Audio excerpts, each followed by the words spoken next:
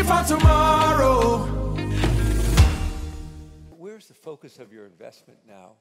Is it in the upstream? Is it gas? Is it oil? What?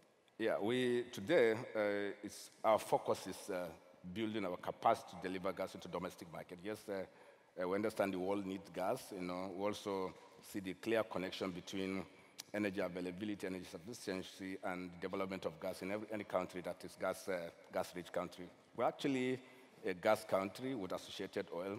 Many people don't realize this, but that's the reality. You're more gas. You have more gas than oil equivalent.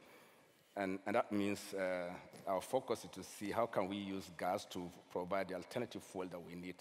I understand the ongoing conversations around the world around energy transition, but what we're trying to sort out is actually resolving the issue of energy availability.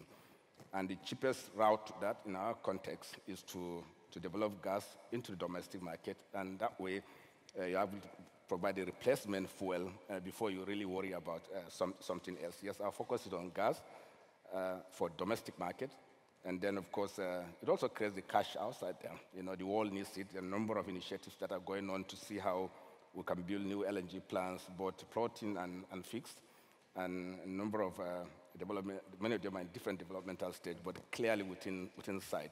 So our focus is building the gas, developing the gas resources. So it's been a long objective to harness the gas and get it into the country and to use it, which means building. Yes, pipelines. Absolutely, but it's never this frontal because we see clear opportunity that gas creates today. That wasn't there, maybe 10 years ago. Right. So are you building the pipelines and the networks now? Absolutely. Today we're building a number of trunk lines that will supply gas within our network. And of course, it's very understandable. It's NNPC that is driving at the forward in this situation, but clearly understandable. And building the infrastructure means that upstream people can actually now produce the gas and put it into our network. And this synergy is working. And perhaps within the next 3-4 years, and I'm sure that there will be clearly a mature in-country gas infrastructure in place. So it's in process. It's a process now. What scale in terms of investment? Beg your pardon? The scale of the investment that's required. Yeah, what we see is we probably need $10 to $15 billion within 2-3 years. That should cover the immediate gap. And of course, scaling up means looking beyond providing gas in the domestic market, which is to see how our relationships, our partnership can create gas for export. And of course, when you look at that, probably for another incremental $10 to $12 billion in the short term, and creating the opportunity for growth, subsequent to that. So for export, do you mean a gas pipeline across Africa, or do you think there's new opportunities for Nigeria in terms of LNG and the global gas market? Yes, it is. There's an ongoing engagement and in a very advanced stage at FEED level to create a pipeline that will pass through 13 African countries into Morocco, then jump into Europe. What that will do will create integration among the African countries. A number of countries that do have gas resources, so that collaboration will enable them have access to those pipelines.